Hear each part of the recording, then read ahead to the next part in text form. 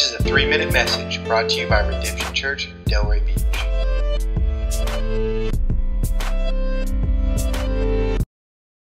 Hey, Redemption Church, Delray Beach. This is Jim Gallagher, Calvary Chapel, Vero Beach.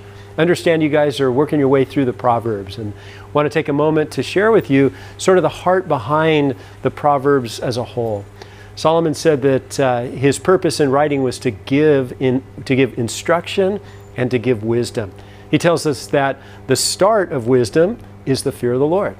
In other words, we get in that position in life, we're trying to figure out what the right decision is to make. Should I go left? Should I go right? Should I stay here or should I move on? And we are constantly faced with those kind of decisions. And Solomon tells us that in the equation, as we're trying to come to that conclusion, we have to start with the fear of the Lord. The fear of the Lord is a big concept. It's pregnant with ideas. But to simplify it, the fear of the Lord is simply desiring to please God first.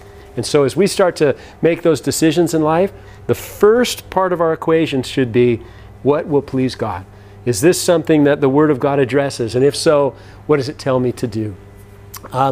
Solomon went on in chapter 8, verse 13 of the Proverbs, and he said that the fear of the Lord is to hate evil.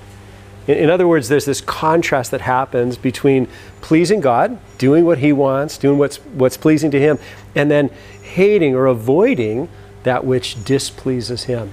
And when I look at that verse, I always think about, if someone were to put food in front of you that you really, really don't like, and you kind of just push it away, just push it back, just go, not interested.